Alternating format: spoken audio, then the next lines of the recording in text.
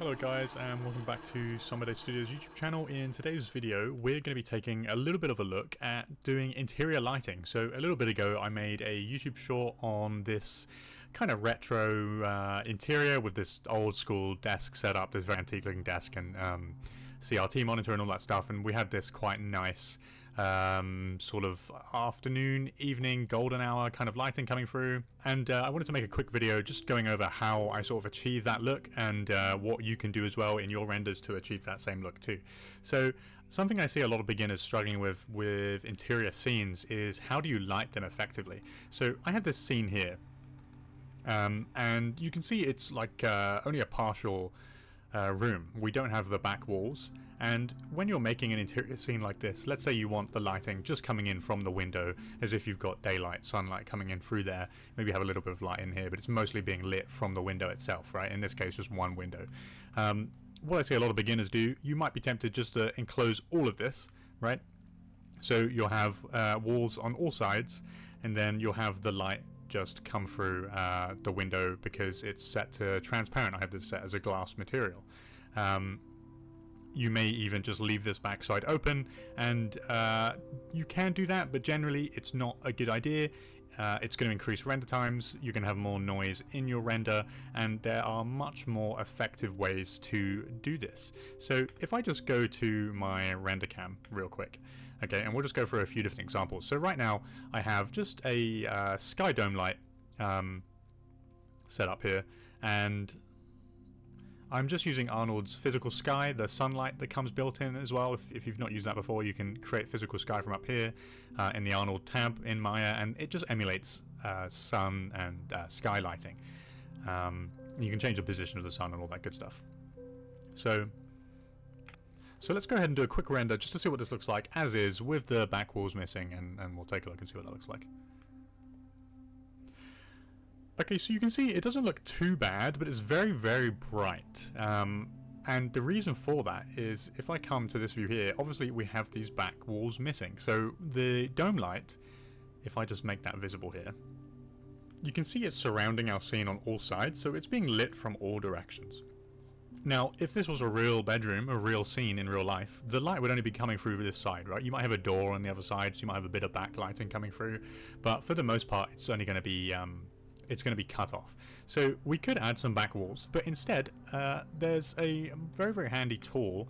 It's not so much a light, but it is light adjacent. It works with your lights, your skydome light, and it's called a light portal. Okay, so we'll go ahead and quickly create one of those. If you come to the Arnold render tab, and where your lights are here, there's this one here which is like a circle with this little grey square there. If you go ahead and click that, it's going to create what looks like a light. This just looks like an area light.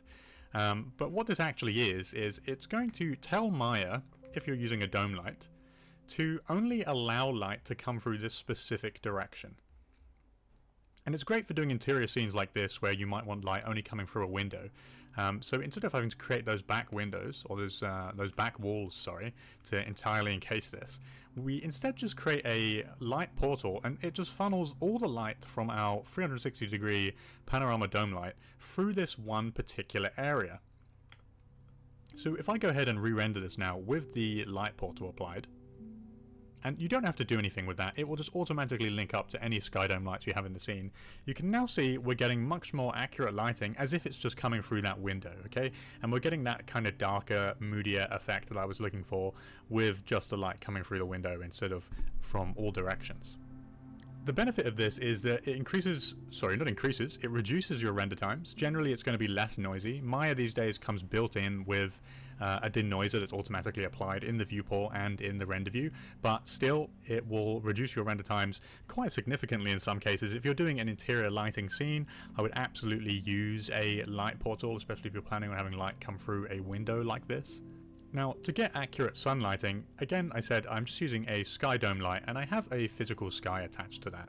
And we can change various different settings here. The azimuth, for example, is just kind of what way where the sun is in the sky in 360 degrees, essentially. So you can see as I move it around here, it's changing. position, and then the light that's coming through the window is also changing. So if I move it over to here, the sun is not pointing directly into the window, and it's represented in the scene because we're now getting much softer lighting. It's just bouncing from the outside. But if I move it back to where I had it originally, you can see now as it comes around in this direction, we're getting much more light through the window again. That's because the sun is visible through the window. We can also change the elevation as well. As the sun gets much lower in the sky, we get this much more golden hue, more like an evening, late afternoon kind of lighting. We can pull this up as well.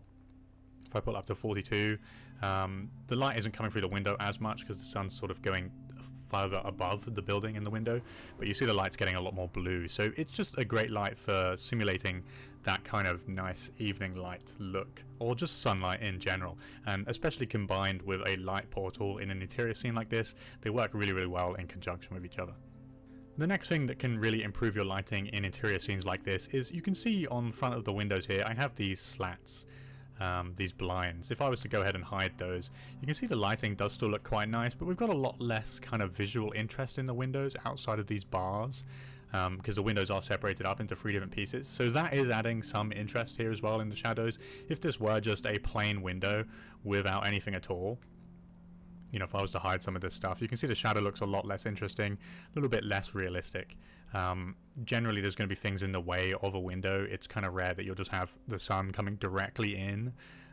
So adding these little extra elements in front, like the blinds and the segmented windows, kind of just helps to make the shadows look a lot more interesting, like the room has some substance to it, right? And we're getting more interesting shadows all over the desk and stuff like that as well. And then you can even take this a step further.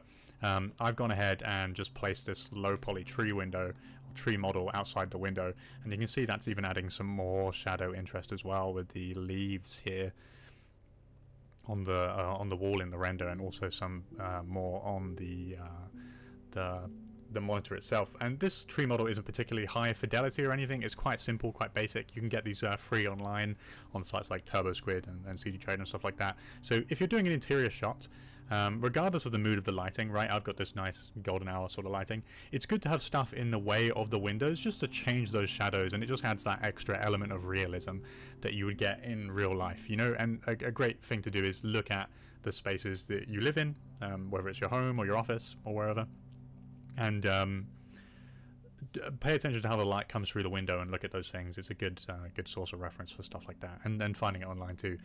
So yeah, that's just a quick example of how to do an interior scene, some tips to make it work better for you, and how I did this one a little bit ago. So yeah, thank you very much for watching this quick video, and we'll be back next week with another one. Like and subscribe.